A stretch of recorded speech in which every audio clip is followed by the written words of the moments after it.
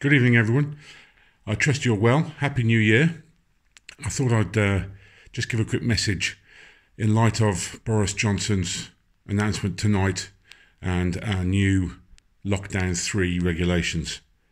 In effect, what this means is that we cannot have any organised team sport or activity at the club. So from this moment forward, we can't do anything as a club. There can, of course, be individual training at the club if you want to organise it yourself and go up as a member and use the fields. That would be acceptable, but nothing together, nothing as a team, and nothing organised.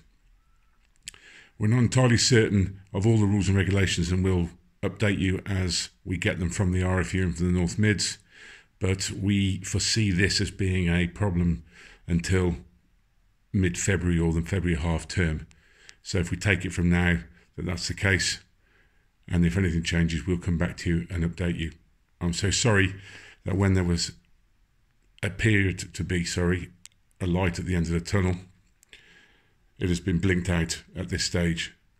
Stay safe, look after each other, follow the rules. We'll get through this and we'll all be here at the end of it. Thanks very much. See you soon, I hope.